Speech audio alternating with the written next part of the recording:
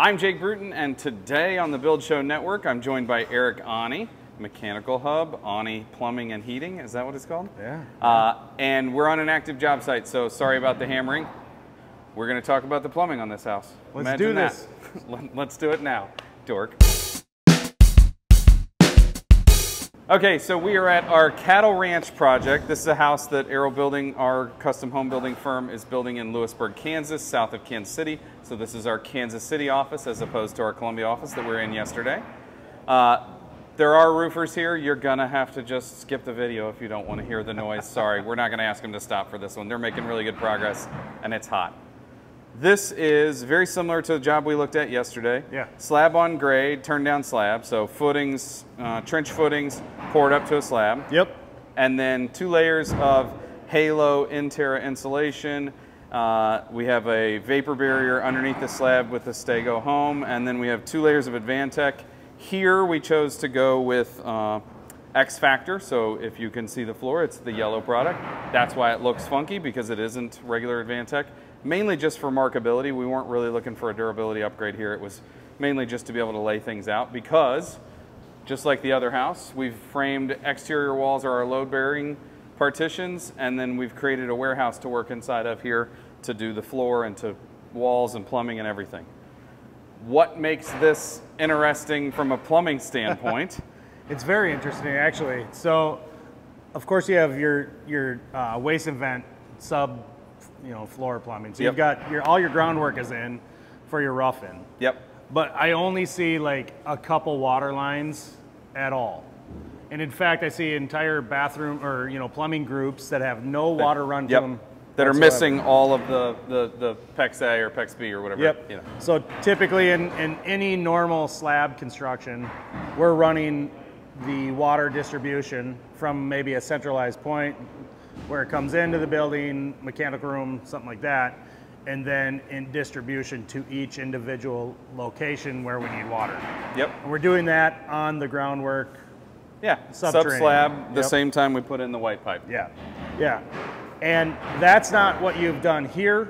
You've also, you're looking at just a completely different approach, because you're gonna feed everything from overhead, because you've created this conditioned space, separating it from the attic. So effectively we have an 1.5 inch tall soffit around the entire building. Yeah. So we have our Siga Myrex or panels that are zip to be our air barrier. They're also smart vapor retarder, and then the top side of that is insulation. We're gonna strap with 2x4s underneath that, and when we do, that creates all these little raceways that we can feed things wherever we want without having to have a wall or, and so our first thought process was like, well, why bury the lines in the concrete if we don't have to? Yeah, well, so we're used to doing that. It's Yeah. what we've always done. But what we we risk when we do that is either not putting the water lines in the right place. Not getting the right spot. I've done it. I've put water lines into a hallway before just by mistake. It happens. Yeah, change order. Yeah, exactly. And it's very expensive, because in those cases we're breaking concrete, because remember we were below the floor. Now, you actually had a damage line, so that would be the other thing. We could have water lines coming up all over the place, increasing risk. Every one of those we could damage at any given time, whether it's moving materials around on a job site, whether it was pouring the concrete. Yeah. Okay. Those water lines can also move around in the pouring process. There's a lot of things that could happen. You eliminated most of that. You do have a couple water lines run here. Yep. Because you got a freestanding tub. Well, you're not going to feed from overhead in that scenario unless you've got maybe a wall mount faucet or something like that. Different, you don't have that here. You're going to have a pedestal mount. But we're still slab top, we should say. This is still on top of the slab. That is a good point. So you didn't put it below the slab, poured the slab, everything was good. As you were putting in your insulation barrier, is that when? Yeah. So the plumbers came and roughed in before we started.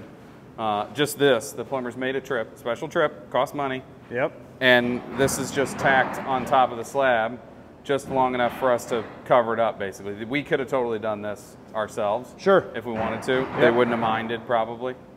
And like you said, we had one in the kitchen that was because damaged. you've got a pedestal sink over there. Yeah, we have an island. And so then, yeah, you guys, there was unfortunate damage on when you guys were finishing, the subfloor. It happens. It does.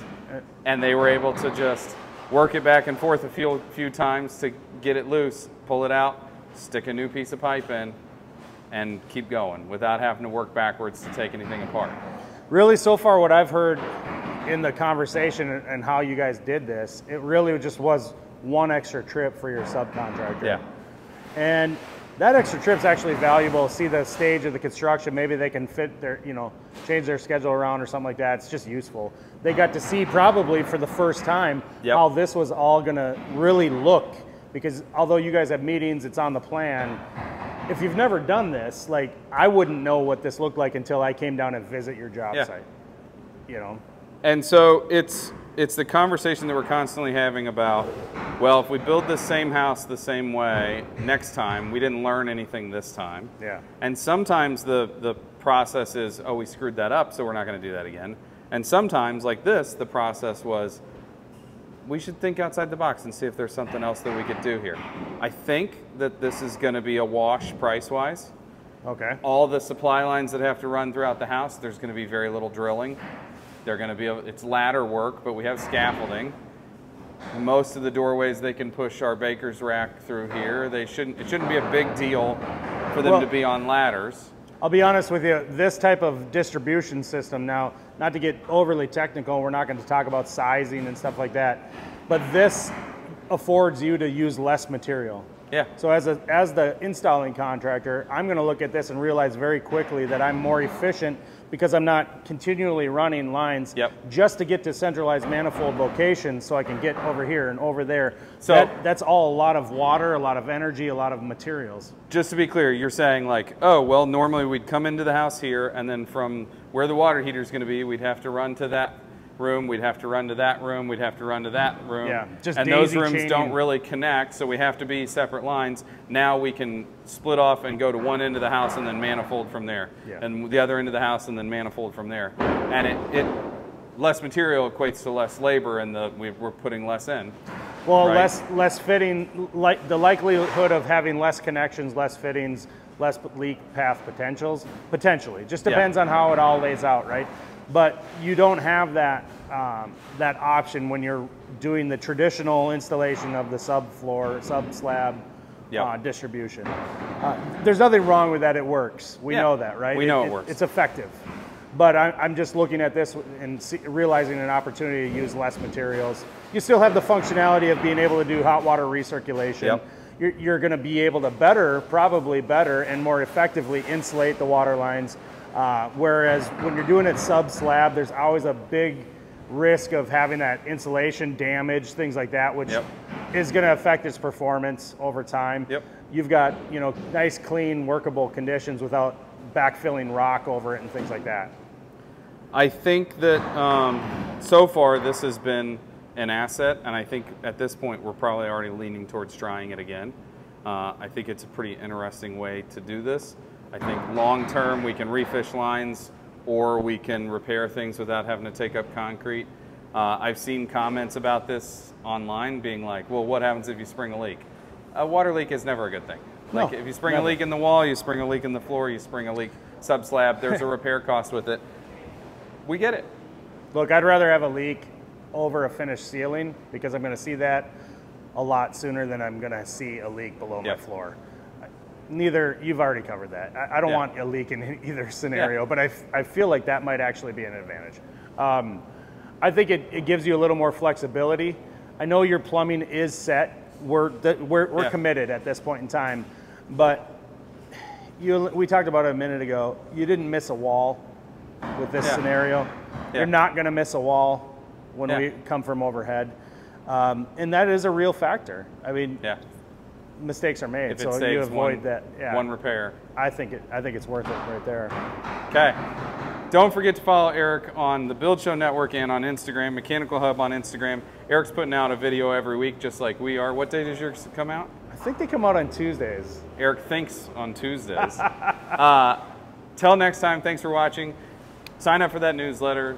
Follow us on Instagram. Follow Eric on Instagram. Check out the Unbuild It podcast. And Eric, thanks for coming down and hanging out for a couple days. Yeah, thanks, man. It's been a pleasure to have you. Have a nice day.